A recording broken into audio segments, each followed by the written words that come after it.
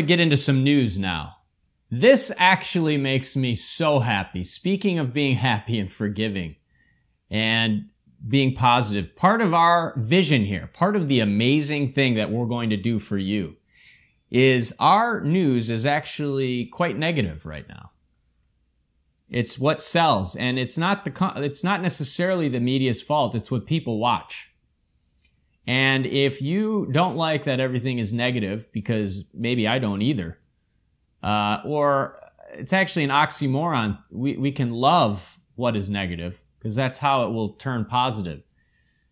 But we can also watch what's positive, and we can share what's positive, and we can understand the one thing that I can do better and that I think everybody can do better. We can understand the pain of others, whatever it is.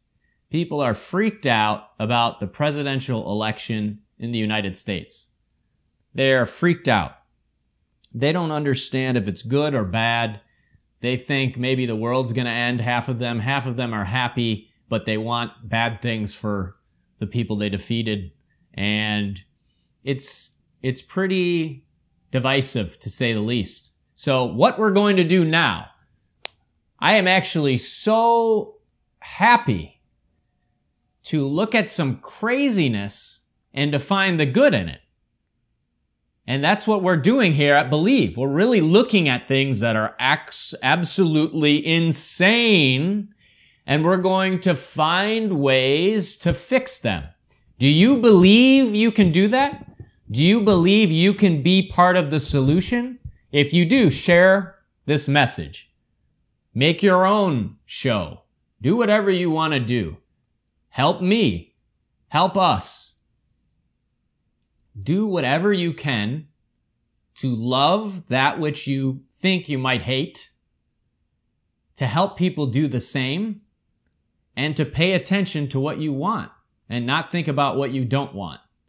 And I've been taught that, and I've done it well sometimes, and it's tougher other times, and maybe slowly but surely we get better and better and better over time.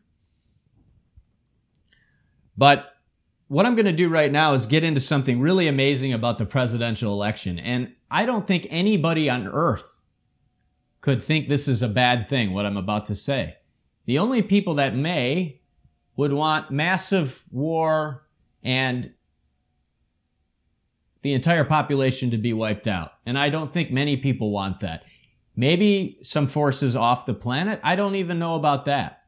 Because actually, even if there are negative entities that feed off the fear, I think they might like that there's so much fear and it gives them more energy, right? So I don't think anybody, I think we could love it all. And I think that this is the one thing we could point to right now that's absolutely amazing about the presidential election in the United States in 2016 and who won. And let's get into it now. So I'm pulling up on the screen for the YouTube subscribers, the people watching this video. Russia unveils Satan II missile could wipe out France or Texas, report says. Now this is from October 27th, 2016, before the election. And if you take a look, this is on CNN. This is a missile that NATO named Satan II. My understanding is NATO gave it the nickname. I could be wrong. But it has a range exceeding about 6,800 miles, 6,835. 6,835 miles. And this missile could wipe out Texas or, what do they say, France. So this is an article talking about what could have happened. Now, the next article I'll bring to your attention from before the election, NATO and Russia playing dangerous game with military buildup. This is from The Guardian. And if you look at The Guardian, This article is talking about basically the biggest military buildup on Russia's borders since the Cold War. Britain is sending fighter jets next year to Romania. The U.S. is dispatching troops, tanks, and artillery. I can't pronounce that word. Artillery to Poland. So you're looking at this, you're thinking, did anybody know about this? Did we know this was happening in the United States? Not really.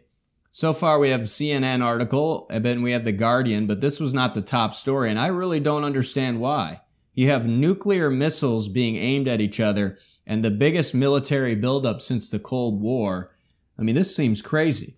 The next article we're going to look at, Britain and the U.S. sending planes, troops to deter Russia in the East. This is Reuters, October 26th. The next article, UK deploys hundreds of troops and aircraft to Eastern Europe. The Guardian, another article. So here we have a huge military buildup happening before the election, and we don't even understand why it's happening in the U.S., really. It wasn't being discussed on the news, other topics, but the entire world could be wiped out. Nuclear war means that it doesn't matter how many missiles are fired. If one missile can take out France or Texas, you do the math on how many you need to wipe out the entire country. And that also has to do with what the United States or other countries would do to the enemy. You're talking about wiping out half of the world. And then what the nuclear winter would do worldwide, we're really talking about destroying the planet. Do you realize how close we were to destroying the planet before the election? We were very close. We were the closest we've been since the Cold War. And nobody really knew about that. Nobody cared. I think it's because most people think it couldn't really have happened. But the proof I just showed you, it was happening. And it is absolutely crazy that we didn't know this, right? And we can be, every single human and person on earth can be thankful that we figured this out. So what happened is Donald Trump was elected. We've got another article from a site from the UK. Russia nuke power on our doorstep. Putin's fearsome nuclear fleet 10 miles from Dover right now. Can you believe this? This is absolutely insane. So Donald Trump gets elected. And everybody's going crazy. But nobody really realized that literally nuclear weapons are in the English Channel.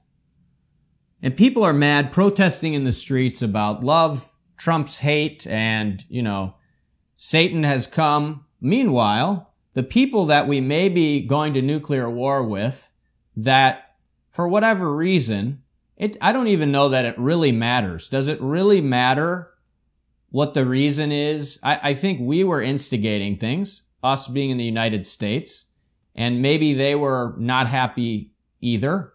But for whatever reason, they decide that, here's an article, after the election, November 11th, Donald Trump's victory averted World War III. Well, that's pretty good. Pretty good. That means we're not going to die. That means the entire planet is not going to go up in a ball of smoke. Here's another article from The Sun, a UK publication. Vladimir Putin's top aides say Hillary Clinton victory would have caused World War III, adding Donald Trump's win saved the planet from nuclear apocalypse.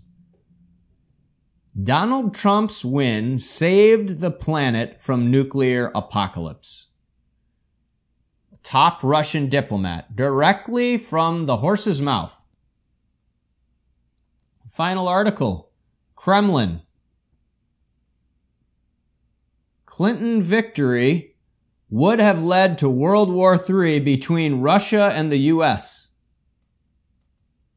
I don't know. I really don't know how much clearer it has to be for us. Do we want to die? I mean, seriously, do we want to die?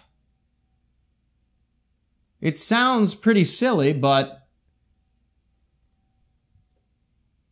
I have no idea why people aren't aware of this and why they're not so happy.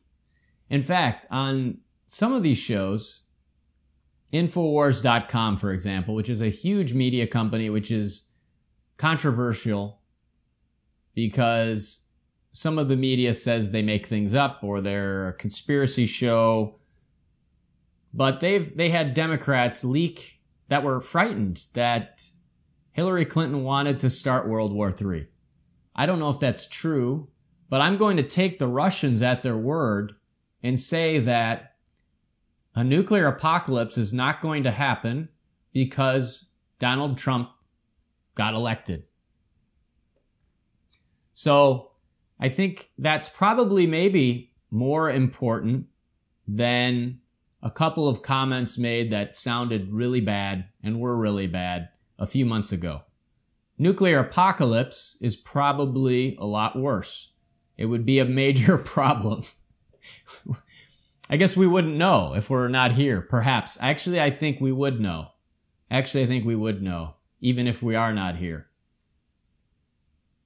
But I think it's something that everybody can be happy about. And thinking about the news and what's going on, it's really about being thankful for those things that might not be apparent and finding the good in things. And so I think that's a really amazing thing. The world is not going to blow up because Donald Trump was elected. No matter what you think of him, no matter if you think he's the worst person in the history of mankind, Russia said that if Hillary would have been elected, even a higher chance of a nuclear apocalypse, it's not a good thing. I think all of us agree. Wouldn't you agree that's a good thing? So I'm really excited that you could just possibly agree with me that nuclear apocalypse would have been a problem for all of us, right?